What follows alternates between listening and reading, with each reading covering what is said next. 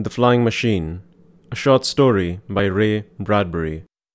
Narration by Kenneth De Silva.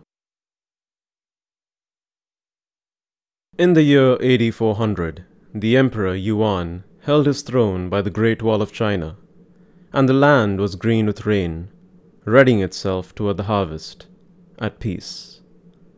The people in his dominion neither too happy nor too sad. Early on the morning of the first day of the first week of the second month of the new year, the Emperor Yuan was sipping tea and fanning himself against a warm breeze when a servant ran across the scarlet and blue garden tiles calling, "O Emperor, Emperor, a miracle!" "Yes," said the Emperor, "the air is sweet this morning." "No, no, a miracle," said the servant, bowing quickly. "And this tea is good in my mouth. Surely that is a miracle." "No, no, Your Excellency." "Let me guess then. The sun has risen and a new day is upon us, or the sea is blue. That, now, is the finest of all miracles." "Excellency, a man is flying." "What?" The Emperor stopped his fan. "I saw him in the air, a man flying with wings. I heard a voice call out of the sky, and when I looked up, there he was, a dragon in the heavens with a man in his mouth, a dragon of paper and bamboo, colored like the sun and the grass." "It is early," said the Emperor, "and you have just awakened from a dream." "It is early, but I have seen what I have seen. Come, and you will see it too." "Sit down with me here," said the Emperor. "Drink some tea. It must be a strange thing, if it is true, to see a man fly. You must have time to think of it, even as I must have time to prepare myself for the sight." They drank tea. "Please," said the servant at last, "or he will be gone." The Emperor rose thoughtfully. "Now, you may show me what you have seen." They walked into a garden, across a meadow of grass, over a small bridge, through a grove of trees and up a tiny hill. "There," said the servant. The Emperor looked into the sky. And in the sky, laughing so high that he could hardly hear him laugh, was a man, and the man was clothed in bright papers and reeds to make wings, and a beautiful yellow tail.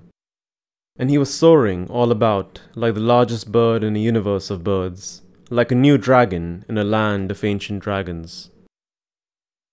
The man called down to them from high in the cool winds of morning, "I fly! I fly!"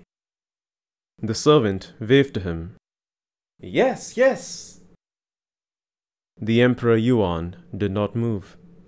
Instead, he looked at the Great Wall of China, now taking shape out of the farthest mist in the green hills. That splendid snake of stones which writhed with majesty across the entire land. That wonderful wall which had protected them from a timeless time from enemy hordes, and preserved peace for years without number. He saw the town, nestled to itself by a river and a road, and a hill, beginning to awaken. "Tell me," he said to a servant, "has anyone else seen this flying man?" "I am the only one, Excellency," said the servant, smiling at the sky, waving. The Emperor watched the heavens another minute and then said, "Call him down to me." "Ho! Come down, come down. The Emperor wishes to see you," called the servant, hands cupped to his shouting mouth. The Emperor glanced in all directions while the flying man soared down the morning wind.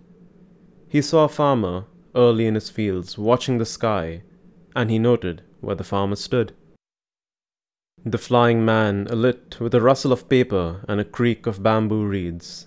He came proudly to the Emperor, clumsy in his rig, at last bowing before the old man. "What have you done?" demanded the Emperor.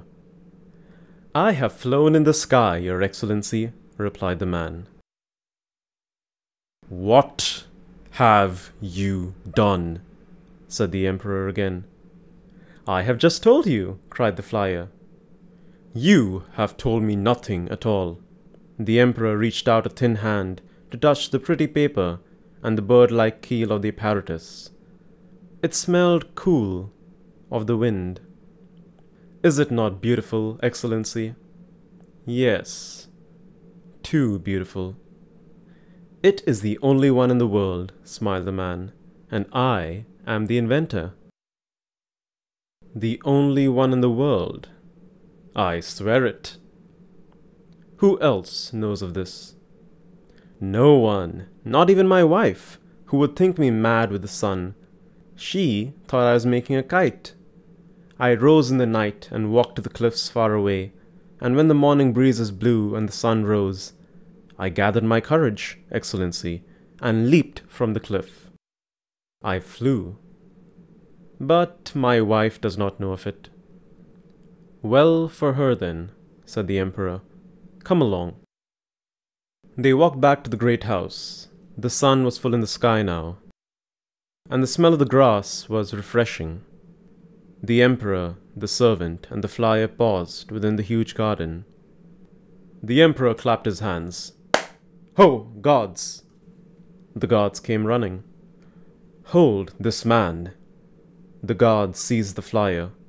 "Call the executioner," said the emperor. "What's this?" cried the flyer, bewildered. "What have I done?" He began to weep, so that the beautiful paper apparatus rustled. "Here is the man who has made a certain machine," said the emperor, "and yet asks us what he has created. He does not know himself.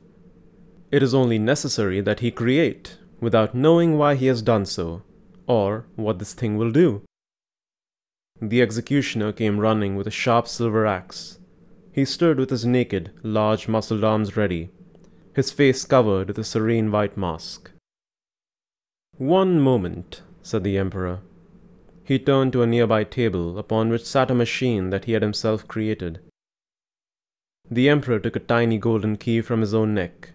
He fitted his key to the tiny delicate machine and wound it up. Then he set the machine down. The machine was a garden of metal and jewels.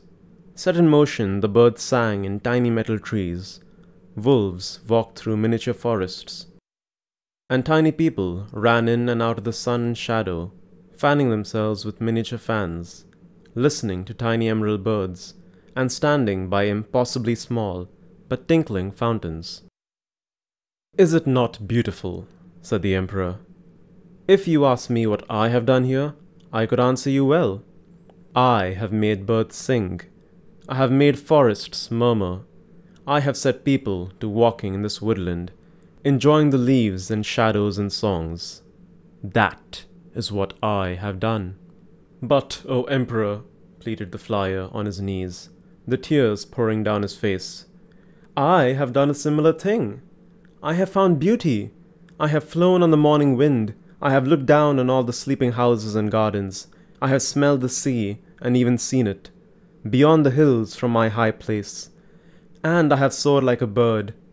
Oh, I cannot say how beautiful it is up there, in the sky, with the wind about me, and the wind blowing me here like a feather, there like a fan, the way the sky smells in the morning, and how free one feels.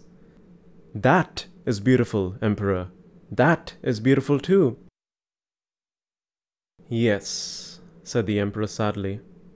"I know it must be true, for I felt my heart move with you in the air, and I wondered, what is it like? How does it feel? How do the distant pools look from so high? And how my houses and servants, like ants? And how the distant towns not yet awake? Then spare me!" "But there are times," said the Emperor, more sadly still, "when one must lose a little beauty, if one is to keep what little beauty one already has. I do not fear you yourself, but I fear another man." "What man?" "Some other man who, seeing you, will build a thing of bright papers and bamboo, like this. But the other man will have an evil face, and an evil heart, and the beauty will be gone. It is this man that I fear. Why? Why? Who is to say that someday just such a man, in just such an apparatus of paper and reed, might not fly in the sky and drop huge stones upon the Great Wall of China? Said the Emperor. No one moved or said a word. Off with his head, said the Emperor. The executioner whirled his silver axe. Burn the kite and the inventor's body, and bury their ashes together, said the Emperor. The servants retreated to obey. The Emperor turned to his handservant, who had seen the man flying. Hold your tongue. It is all a dream, a most sorrowful and beautiful dream, and that farmer in the distant field who also saw. Tell him it would pay him to consider it only a vision. If ever the word passes around, you and the farmer die within the hour. You are merciful, Emperor. No, not merciful, said the old man. Beyond the garden wall he saw the guards burning the beautiful machine of paper and reeds that smelled of the morning wind. He saw the dark smoke climb into the sky. No, only very much bewildered and afraid. He saw the guards digging a tiny pit wherein to bury the ashes. What is the life of one man against those of 1,000,000 others? I must take solace from that thought. He took the key from its chain about his neck, and once more wound up the beautiful miniature garden. He stood looking out across the land at the Great Wall, the peaceful town, the green fields, the rivers and streams. He sighed. The tiny garden whirred its hidden and delicate machinery and set itself in motion. Tiny people walked in forests. Tiny faces loped through sun-speckled glades in beautiful shining pelts. And among the tiny trees flew little bits of high song in bright blue and yellow color, flying, flying, flying in that small sky. Oh, said the Emperor, closing his eyes. Look at the birds. Look at the birds.